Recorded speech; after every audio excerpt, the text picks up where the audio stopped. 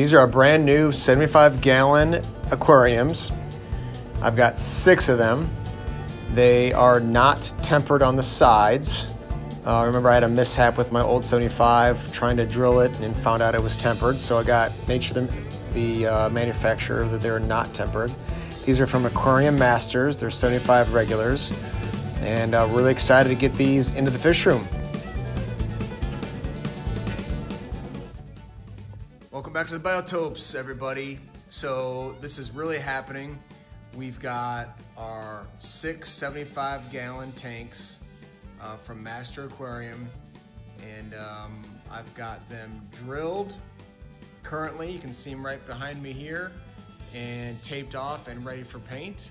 So we'll take you through that process from start to finish, and we'll get these loaded up into the fish room. So the fish room build continues. Follow along, and let's get these tanks ready to go.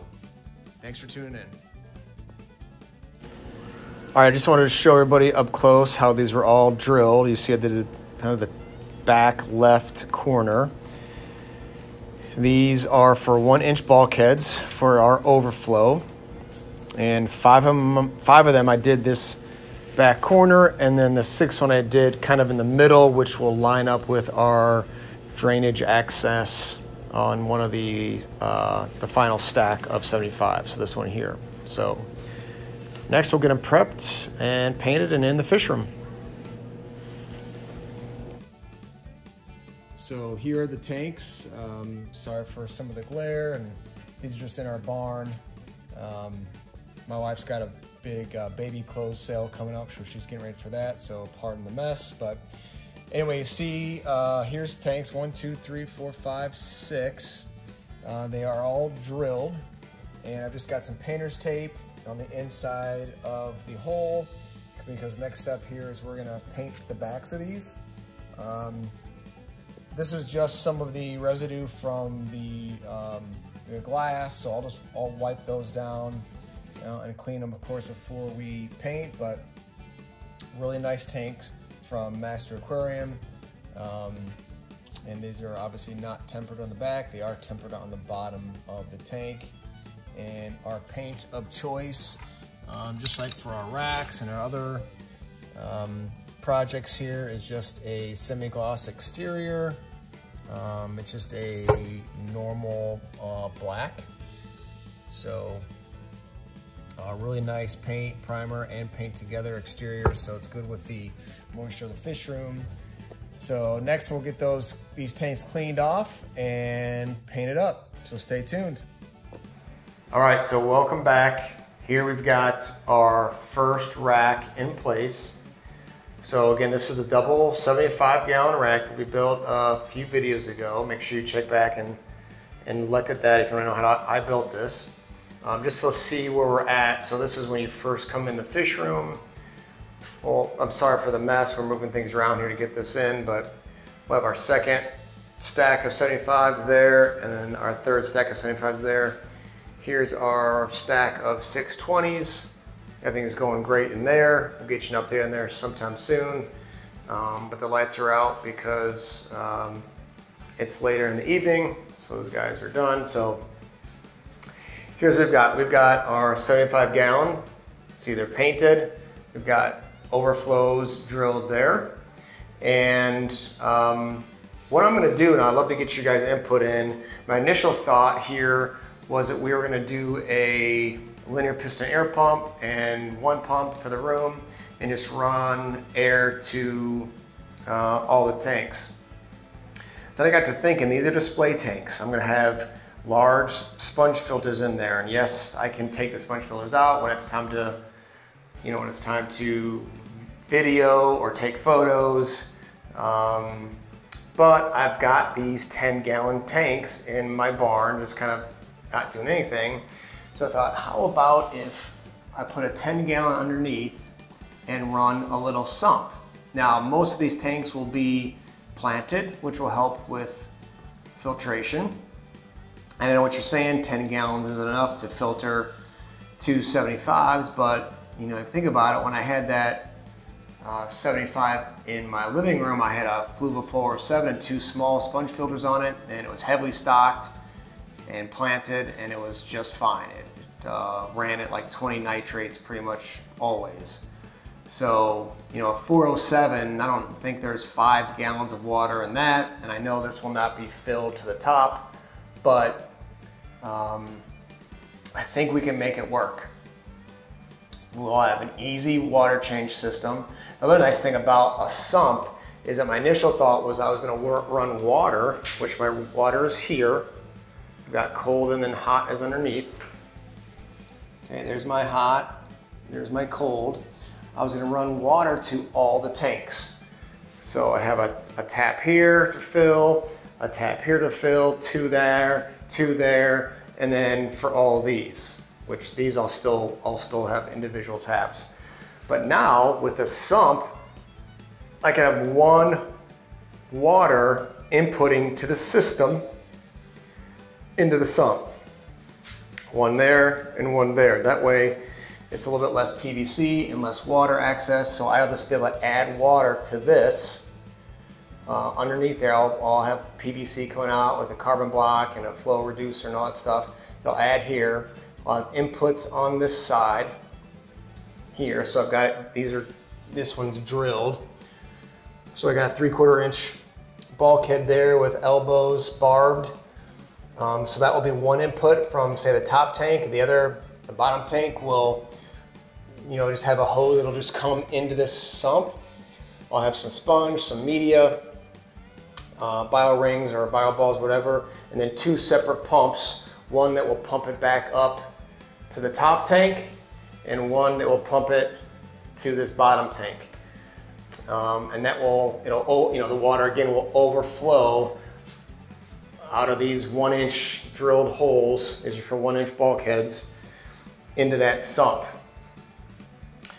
The trick is I'm going to install this 2-way valve on the top tank. It'll go kind of like this in between. And that top access will be from the overflow from the top tank, and then 1 of these will go to the sump and the other one will go to the drainage out of the room. So when it's time to change the water, I'll close the one to the sump, open the one to the drainage, and as I'm adding water to the sump, or to the system really, of the 275 gallons plus the 10-gallon sump, that water will overflow over time out of the drain. So that's how I'm going to change water on the system. So each double 75 rack is a system. It'll be on their separate water, separate water, separate water. And again, we'll add water to that sump and we'll overflow both tanks into these drainage access points that I've got on this PVC that runs out of the fish room out into the drain outside. And you want to see how we did install that? Look back in our fish room build videos. So that's going to be the system, and you're going to be along for the ride as I build this. It'll probably take a few videos, but really excited about getting this done. I'd love some input on freshwater sumps or any of that stuff. You know, water change systems, anything would be great to get some feedback and some dialogue. So thanks again for tuning in, and let's have some fun. Welcome back. Let's get an update on where I'm at right now. So what I've done in this top tank, which I'm gonna plumb first of the stack, is I've installed the bulkhead. This is just a slip and slip bulkhead. It's a 1 inch bulkhead.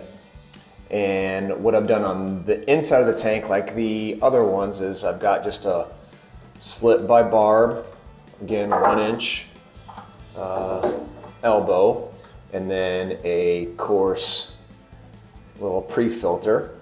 That's just so that you know, fish or large organics don't go down in the sump or into the drain. On the back end, what I'm going to do on the other side of this which is kind of my next step, is I'm gonna do another barb slip, and then I've cut, this is a interior diameter 1 inch kind of vinyl tubing. It's somewhat flexible. And what I'll do is, you guys can see on the back end, I'll take this elbow and I'll glue this part in, push that all the way, and then I'm going to heat up the tubing and I'll slip it over that barb. Be sure when you do this that you actually don't glue that in first. So first thing I'll do is I'll heat up this tubing and get that barb, the tubing onto that barb, and then glue that on the back end, and that will lead down to my two-way valve. So we'll get that done and we'll get you updated soon. Let's take a quick break here just to update you on how we build the stands. This is the third and final stand. You see I've got 3 shelves, and here is the base with the 4 uprights. And then we'll build the 2 shelves at the appropriate heights and get them attached. Back into the fish room. Okay, welcome back. Let's get us a quick update on the fish room. So we'll start here from the left. You know, we've got our bench, 2 75s here. What I'm gonna do is do a 10-gallon sump under 2 of the stacks, and then I'm gonna do essentially a 20-gallon sump on the 3rd stack. I'm not sure if I'm gonna do a wet dry trickle like this or just a pull through system, but we're gonna mess around with that and test it out a little bit. So these are both plumbed for drainage. So you see I've got, sorry for the glare, but I've got our overflow sponge there, overflow there, and there's our Y valve. One goes to the drain, one goes to the sump from the top tank, and this drain here comes straight from the bottom tank, and on the left where it's drilled, that comes from the top. This is just a piece of acrylic that I had kind of melted and molded to hold that hose into that wet dry stack there, just some old plastic drawers. I got some bio rings in the bottom 2 and some sponge on the top, and then more sponge. I'll have a heater there, and then I'll get my 2 return pumps there. We still have to do our water, that's cold. The hot's on the other side. We still have to do our fill system. Here's our 2nd stack. These are, obviously you guys know, it's both drilled. I don't have bulkheads or anything for these yet, as you can see. But they're both drilled and ready to go. I'll have another 10-gallon under here set up for a sump. You can see there's the access to the drainage that goes along the room. And then I am currently working on our last rack here. I just gotta paint that and get that in here. Here is a wet dry sump that my buddy Josh gave me, just an acrylic. It's a, gosh, what is it, Biofill 2. So holds about 15 gallons. So we've got the bio balls here, and here's our trickle drip plate and some of the piping, so we'll get that all set up.